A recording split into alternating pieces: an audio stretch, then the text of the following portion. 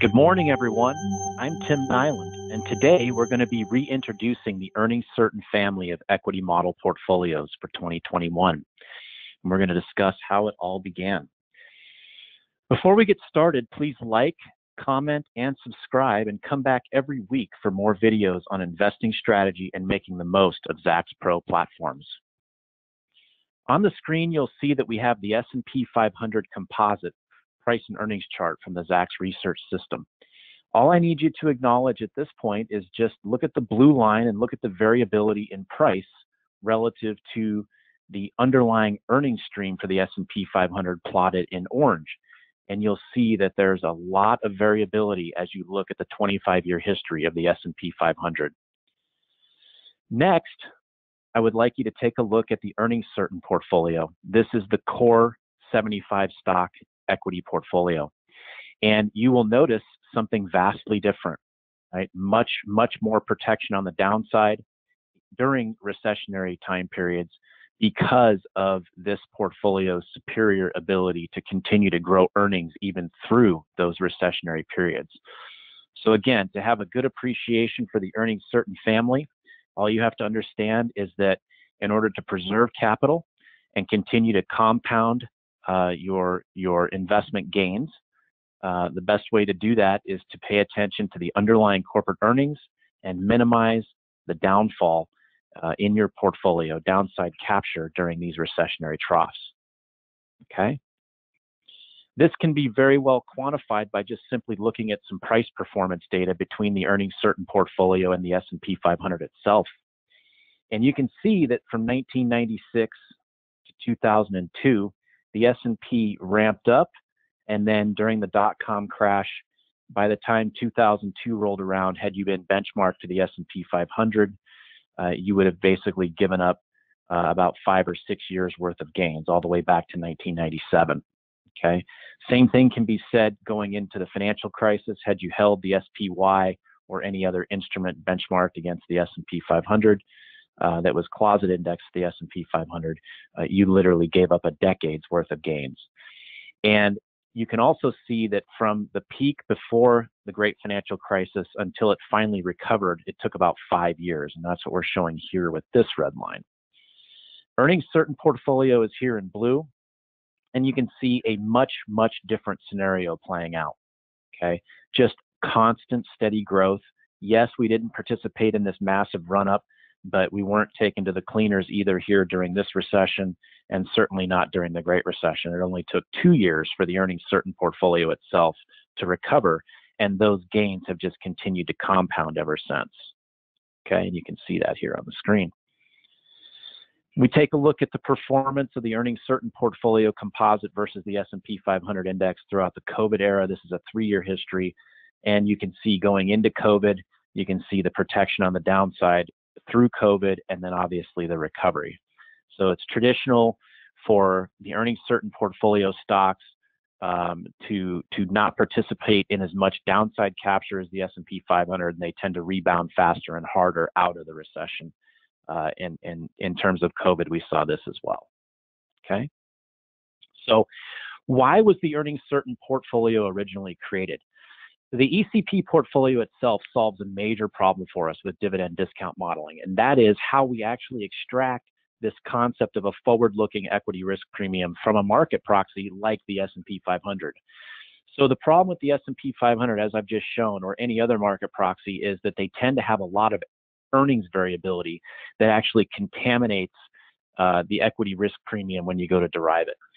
So if the earnings certain portfolio can eliminate the variability in the underlying earnings, and it actually does, you can see I've got that noted here, and we actually have a constant and reliable forecast EPS growth trajectory, and it does, we just looked at that, then the ECP portfolio can be used to accurately measure fund flows between the equity basket of securities and the risk-free basket of securities, resulting in a real market implied equity risk premium series. As a matter of fact, the ECP is used to calculate equity risk premium each week at Zacks. And an interesting byproduct of this process, that wasn't until several years later that we realized the earnings certain portfolio methodology actually had superior cumulative performance and risk metrics versus the S&P 500. And over the course of the next several weeks, we're going to spend a lot more time diving into each one of the earnings certain portfolio family members and looking at the performance and risk metrics. So how was the earnings certain portfolio actually created? It's a very disciplined process that's actually distilled out of 4 other portfolios. So members just don't arbitrarily go in and out of these portfolios. This is a very, very well-defined process that has taken place over the course of 25 plus years. So step 1 in the process is the creation of the standard industrial portfolio, or the standard industrial proxy. So 25 years ago, roughly, we started out with the S&P 500. We stripped out all the companies from basically the energy, financial, precious metal, commodity, utilities, real estate sectors and industries. And we got rid of companies in the S&P 500 that had financial regularities, any companies with really short financial histories. And if you do that today, you'd still end up with roughly 250 or so names. We went ahead and added back 150 like names outside of the S&P 500 to create a universe of 400 names, and we call that the standard industrial portfolio. Okay. Step 2 in the process is the cyclical portfolio.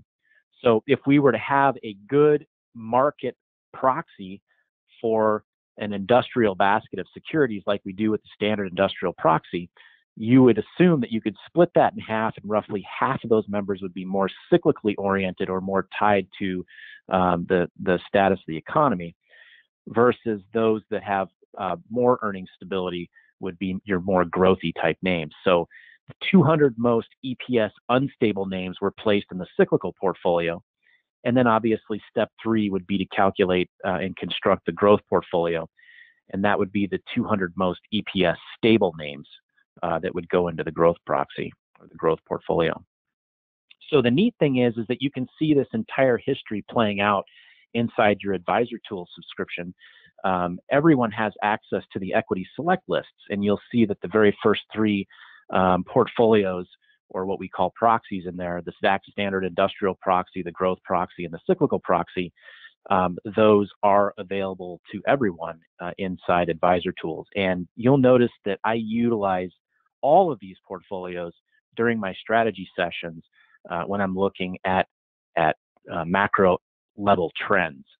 And the neat thing is that these are very, very clean benchmarks for evaluating not only the growth basket of our economy, but also that group of securities that's tied more to the business cycle or the status of the economy. And those are going to be your cyclical or your value names. So if nothing else, these baskets of securities are great for using as universes to pick from, universes to draw names from for any reason, for any analytical purpose. 200 stocks in each. The growth and the cyclical both roll up to the 400 names in the standard industrial portfolio. Okay. Step 4 in the process is the actual creation of the earnings certain portfolio. So the 75 most earnings stable names from the original 200 growth companies is what actually originated the earnings certain portfolio. The earnings certain portfolio actually represents a family of equity models in Advisor Tools. So you'll actually see equity model portfolios beneath your Zacks Research menu, and you can actually see the 4 equity model portfolios that comprise the earnings certain portfolio family. So you've got your core 75 stock portfolio here. This was the original earnings certain portfolio. Okay. So what is the earnings certain family of equity model portfolios? It literally consists of 4 portfolios. You've got your core 75 stock portfolio, again, the original portfolio. You've got the core Admiral 30 stock portfolio. This is a little bit smaller portfolio, a little easier to manage. Actually has a little bit more defensive characteristics in nature, a little bit lower beta. And then obviously your Dividend Aristocrat 25 stock portfolio. This is more of the 25 highest yielding names out of the original core 75. And then we utilize the macro tilts to manage our upside capture in upward trending markets, because the beta for all 3 of the remaining core portfolios tend to be much less than 1.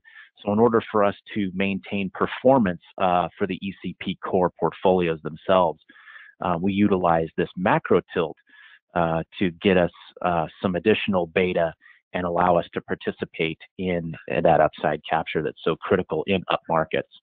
The interesting thing about the ECP macro tilts is that they have been in existence since roughly 2012, and this group of 6 stocks represents over 20% of the weight in the S&P 500, and since 2012 has actually represented the bulk of the returns from the S&P 500. So it's a great way to capture that upside in the S&P 500 with the least amount of stocks.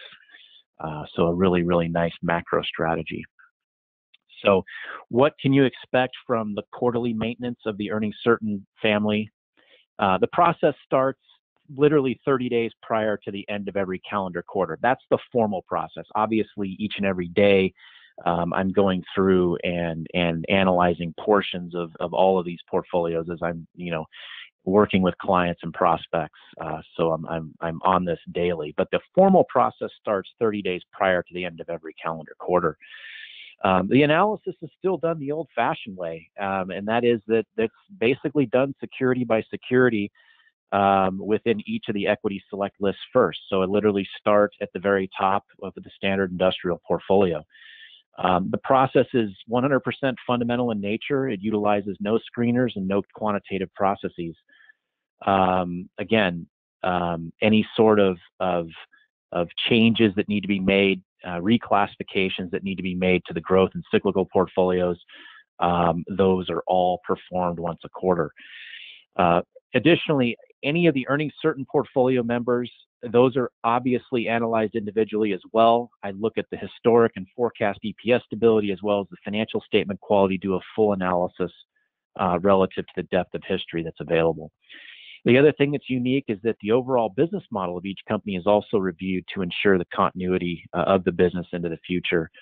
The most recent example of this being an issue was Stericycle.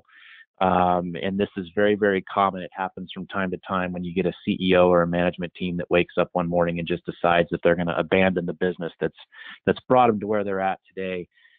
They've been doing it for 20 years, but they're going to embark on a completely new business starting tomorrow. And the latest example again was Stericycle, ticker SRCL. If you'd like to look at that, we obviously removed that. The stock collapsed.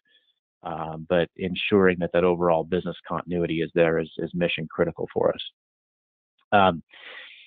Changes to all the equity select lists and the earnings certain portfolios are published quarterly and made available to ECP subscribers. Alerts can also be set in advisor tools to notify users of all the changes to the equity select lists and equity model portfolios as well. So definitely kept informed of all the changes. Implementing the earnings certain portfolio as a core equity model is very, very simple, and we'll go into a lot more detail in future webinars. But just think of it as an equal dollar allocation that's in core meant to be rebalanced a minimum of 1 time per year. Again, step 1 is just basically choosing which ECP core family member you're going to use, whether it's going to be the original 75 stock portfolio, the easier to manage and more defensive Admiral portfolio, or if you're looking for something even a little bit more conservative, something with a little higher yield, the Dividend Aristocrat 25 stock portfolio. Generally speaking, weights between 40 and 80%. We'll get into that scenario, obviously, in later webinars. But again, critical to utilize those macro tilts, that 6 stock tilt portfolio that we discussed earlier. Generally speaking, depending upon what weights you're utilizing for your core versus your tactical tilts that we haven't discussed yet, that's going to be about a 15 to 35% weight, sometimes even higher, depending upon the mandate. Step 3, and sometimes step 3 will actually be at 0% when you're actually going through a recession or on the onset of COVID. These tactical short-term tilts that you want to put in are basically exactly what we removed from the original ECP family members in the very beginning. So these are going to be all your financials, your energies, your real estates, utilities, commodities, precious metal names. All of these these sectors and industries, these are the sectors and industries that are responsible for the catastrophic earnings decline and subsequent price disasters of the S&P 500 during the recessions and downturns and any other black swan event. But during the economic recovery cycle that we go through, after we get out of a recession or post-COVID, it's important to get some exposure to some of these sectors and industries. And you can see, obviously, financials, energy, some of these are obviously been our top performers this year. So we use these short-term tactical tilts for that purpose. So very, very easy to implement. How do you become a client? The easiest way is through Zacks Advisor Tools. We have basically 4 levels of subscription available. The ZAT standard subscription, ECP, is still available for an additional fee as a premium add-on. If you're a subscriber to ZAT Premium or ZAT Professional, it can be included as a premium add-on. You have some choices there. If you subscribe to ZAT Portfolio Manager, it's actually included in the base service, and it also includes the Zacks Research System. Again, inside the Zacks Research System, all of these equity models, as well as the equity select list, are included as analytical composites. So you've seen my strategy work where I utilize all of those composites. That's how it's done. And keep in mind that ZRS is bundled with the ZAT Portfolio Manager proposition. We also have available a premium support level for ECP clients. It is available for a little bit of additional fee, but it's for anyone that wants to utilize ECP as their own methodology, and you get a premium level service for ongoing support. If you need assistance with tactical tilts, applying the macro tilts, market strategy, marketing materials, if you need to do some style analysis or just have questions on general ECP implementation, that's the perfect level of support to subscribe to. That's about it for this week. If you found this video helpful, please hit the like button below and be sure to subscribe for future videos. Keep in mind that next week, you'll want to be sure to join me. I'm going to continue on with the ECP 75 stock core portfolio. We're going to take a look at sector allocation with and without tilts, risk and return characteristics, and we're also going to dive deeper into what makes the ECP 75 stock portfolio so successful. If you have any questions or ideas for future videos, please leave a comment below or email me at tnyland@zacks.com. You can also follow me on social media, and I'm on LinkedIn and Twitter at Tim Nyland. If you're interested in getting started with Advisor Tools or ZRS, or if you're looking to upgrade your current subscription, please contact our world-class support at advisortools@zacks.com and ZRS@zacks.com. Thank you for watching, and I'll talk to you all next week.